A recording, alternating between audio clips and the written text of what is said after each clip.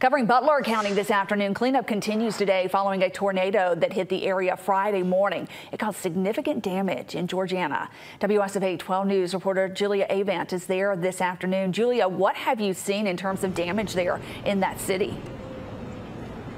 A lot of debris and trees down, Sally. I'm going to show you one of them right now in a street in Georgiana. You can see this is a huge tree deeply rooted into the ground, which shows how severe those winds were 2 o'clock in the morning that Friday.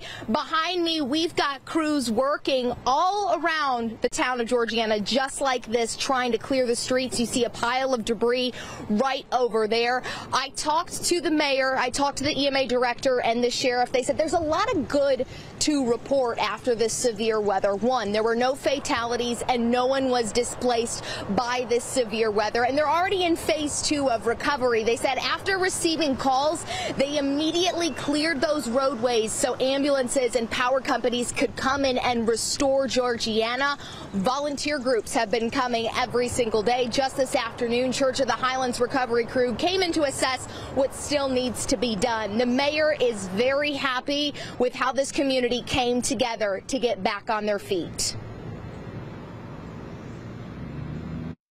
As far as the town coming together and doing what we need to do or needed to be done, it was done. It's also important to note days before severe weather was intended to come, they were being prepared no matter what. The EMA director held a National Weather Service severe weather ready seminar with all town officials to make sure that if something is coming, they're aware and educated. Sally. All right, good to hear. Thanks, Julie.